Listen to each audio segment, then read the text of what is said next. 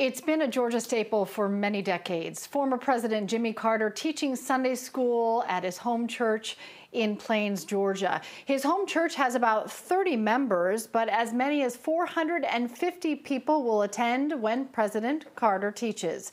A few things to factor into Mr. Carter perhaps stepping aside. Of course, the pandemic means there's a need to social distance, and the nation's longest living president turns 96 this fall. So, are his teaching days a thing of the past? Jeff Hullinger had a chance to spend some time with the Carter family this week. Jeff, I'm sure former President Carter has taught about for every time there is a season. Right.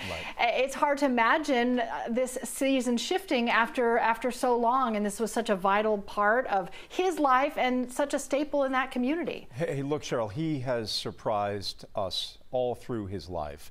So never underestimate his ability to come back. But given COVID, given the fact that we do not have a vaccine, nor do we have a very effective treatment at this point, and you couple that with the fact of his advancing age, and we saw pictures of him on Wednesday that we shared with you, the first time that we've seen him in toward a year. So, you know, this has been such a staple in our state, so important to so many people. We almost take him for granted.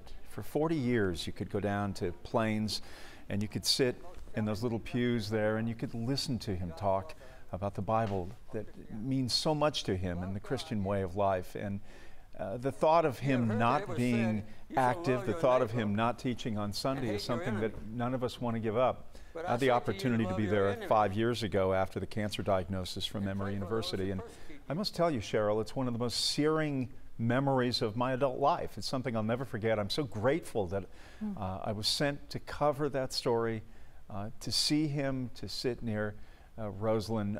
It was an extraordinary moment. And coming up at 6, we're going to share some of the video from that, as well as there was a youth band, a junior high band, very diverse, playing an off-key version of Georgia on My Mind.